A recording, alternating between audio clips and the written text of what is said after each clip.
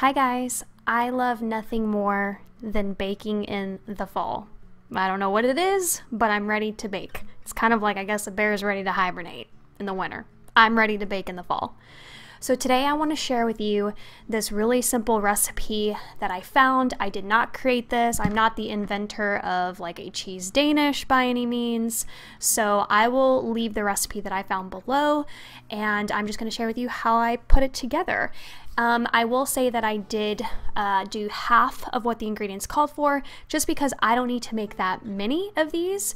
And I also made a variation of these Danishes. I made just a regular one with cheese. I made some with cherry, which was a couple of weeks ago. And in this video, it's going to be a strawberry cheese Danish. So I gathered all of my recipes, which you saw here, and again, I'll list all of them down below. And the very first thing that I want to do is preheat my oven to 325 degrees because my baking sheet is dark. If it's not dark, if it's lighter, then you could just bake it at 350.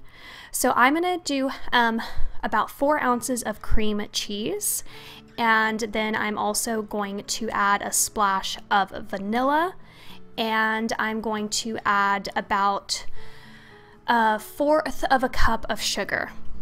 And then I'm going to take my hand mixer and I'm going to mix this all together. Hand mixers are fairly cheap, especially like the handheld ones at like Walmart or even on Amazon. So if you don't have one but you love to bake, this stuff is like really cheap, and I don't have to have like a fancy mixer at all. Those like run like $200. And this one has always served me so well, and I've had it for at least 10 years. So the next thing that I like to do is I like to take this Pillsbury dough, and I like the flaky kind. But here's a tip for you. Make sure that before you start this, you put your dough in the freezer for about 30 minutes so that it's easy to work with, because I do slice it in half just because the dough is a little bit too thick. I did actually make 2 different renditions. I left the dough intact, and then some of them, like you see here, I did slice in half. I am taking a spice container that I have to make these circle indents, because what you want is to have the outside layer to be puffy, and you want the inside of the circle to be flat so that it will hold your cream cheese and whatever topping that you add to it. So almost kind of like the outside creates a wall barrier so that the cheese and your topping doesn't like fall out.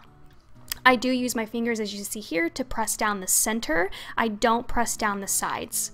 And then I'm going to add my cream cheese mixing. Now my daughter loves just the cheese part. She doesn't like the topping, so I do create some just for her.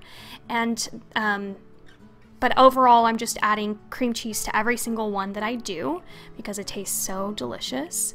And of course, how much you put in your Danish is strictly up to you. Now this is strawberry pie filling, and I actually only add this to half of the Danish. And of course, because I'm baking in the fall, I have to watch a fall movie. So what better than Hocus Pocus? I mean, amen, right?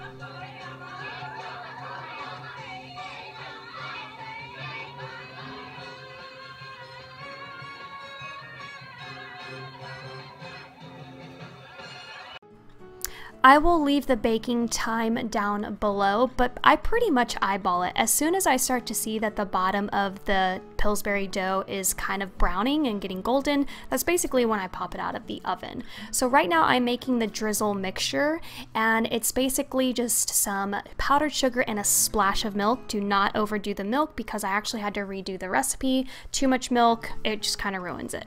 And I'm just going to drizzle it and splash on some extra powdered sugar on top. And this is it. That's how simple this is. And I did make 2 different sets because I could only bake a certain amount at a time. And I ended up making, I don't know, like 8 or so in here, maybe 12. But I did make extra, like I said, for my daughter. And I hope that you guys enjoyed this recipe for fall. Comment down below. Let me know what you do for cheese Danishes. And I'll see you guys soon. Bye.